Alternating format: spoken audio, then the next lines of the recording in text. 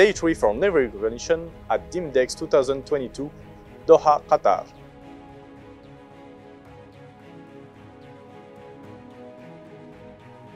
Jamie Walters, I'm with General Atomics Aeronautical Systems. We're based in San Diego, California in the United States, and we brought the MQ-9 Bravo SeaGuardian here for display at DIMDEX. So the MQ-9 Bravo SeaGuardian is really our latest generation in the MQ-9 family of systems. Pulls its heritage from the original MQ-9 Alpha system that has been deployed with the U.S. Air Force as well as many of our partner nations and allies. The MQ-9 Bravo series builds on that heritage, improves endurance, airspace integration, and capabilities to fill our customer mission capability gaps. The MQ-9 Bravo SeaGuardian, it's a 12,000-pound class aircraft, so it's a large aircraft. A 79-foot wingspan, 36 feet long. It's a medium altitude, long endurance, unmanned system. In its current configuration, it is equipped for maritime domain awareness, anti-surface warfare type missions with the maritime radar installed. That can be uninstalled and it can go into overland missions very easily for wide area surveillance, but it can be used for civilian purposes as well, such as search and rescue. You think about the sea ice in the Arctic beginning to melt and the Northwest Passage opening up. It's going to open up more shipping lanes for commercial traffic as well as ecotourism. It can be sent up there to do search and rescue missions or monitor ship movement, sea ice, and help predict when those lanes are open and avoid potential hazards in the Northern Sea as well as that Northwest Passage.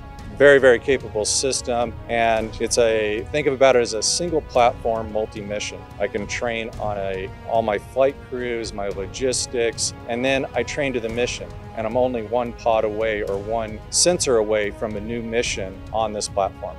So very, very, very capable in its mission expansion and what it can do.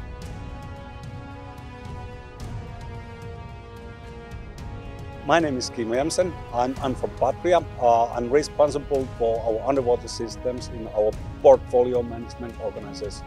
Patria is well known over here about our 8x8 vehicles, and this time we are showcasing our underwater systems as well. We have been active on the underwater surveillance, mine warfare, and anti-submarine warfare for quite a long time already, decades I mean, and we haven't been so active in export markets. Last year we won deals in Norway and Dutch, Belgium navies with our underwater systems, and we think that the Gulf area would be very interesting for us.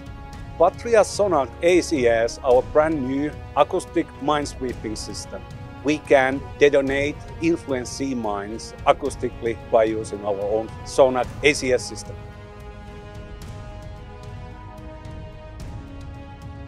My name's Sammy Messon and I'm the Business Development Lead here at Electronik UK. So we are a provider of innovative maritime systems to UK Royal Navy as well as export navies as well. We cover ourselves across three main areas, so MCM, so mine countermeasure capabilities. We're also experts in sonar, both for above and below water in the ship and submarine domains. And then we're a provider of integrated system, which covers a number of different areas. Sure, so what you see behind me is called Project Wilton. And Project Wilton delivers an autonomous route survey capability to the UK Royal Navy, bringing together a number of different technologies, whether that's our integrated C-class platforms, which provide a modular design and modular capability that can be changed from an interoperability perspective for different operations.